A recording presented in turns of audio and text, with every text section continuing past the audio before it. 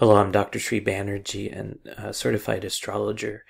And in this next installment of Vedic astrology, I'll be talking about understanding the perspective of the ancient seers that were actually behind Jyotisha, and which is astrology, and created this incredible discipline.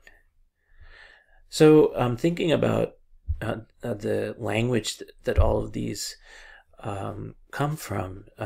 This is ancient language known as Sanskrit, and I've gone through ancient texts with this language. However, it's not a spoken language any longer in India. So understanding some of the pronunciations actually takes some practice.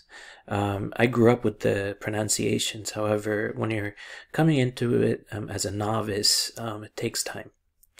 So what I'm going to do today is I'm going to present to you the houses and the signs. Actually, I'll be presenting to you the signs, and then I'll present to you the Sanskrit equivalent of the sign, and this is the language that's used in India more so, of Jyotisha or astrology. So the first one is when you think about the fiery sign Aries, and it's represented by a ram, and that's why it's called Mesha. The second one, of course, is Taurus, and Taurus is represented by a bull. And so the bull is known as Vrisha. And then Gemini. Gemini is an interesting sign here.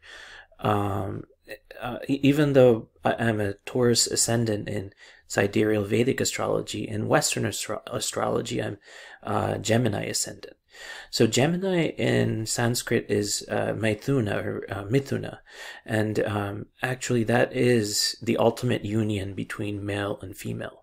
So the symbolism in Vedic astrology strays away from the symbolism that is associated with Gemini, Castor and Pollux, the twins. And so there's different stories for the same sign.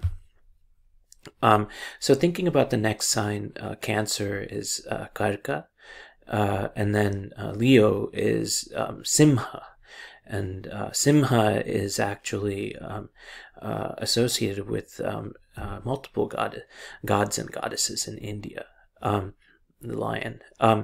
So the next one is Virgo or Kanya, and then Libra is Tula, and of course the balancing the balance between different sides, that's Libra, and that particular thing is known as Tula. And then Virgo is Vrishchik or Vrishchika, and then Sagittarius is Dhanu, and Dhanu literally means arrow, and bow and arrow. And if you think about the weapon that Sagittarius holds, the centaur, it's actually a bow and arrow. Thinking about Capricorn, that's Makar or Makara, and then Aquarius is Kumbh or Kumbha, and then Pisces is Meen. So that is representative of all of the 12 signs that are in the zodiac.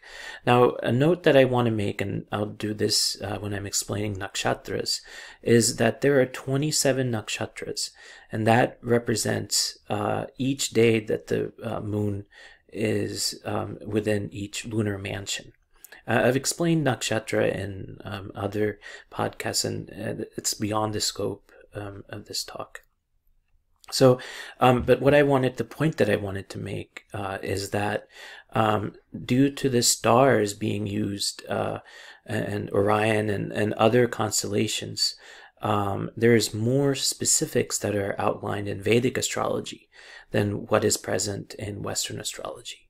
So these comparisons are good to keep in mind, and think about when you're thinking about Vedic astrology and the basics of Vedic astrology. I hope this has provided you with some information. Thank you for listening.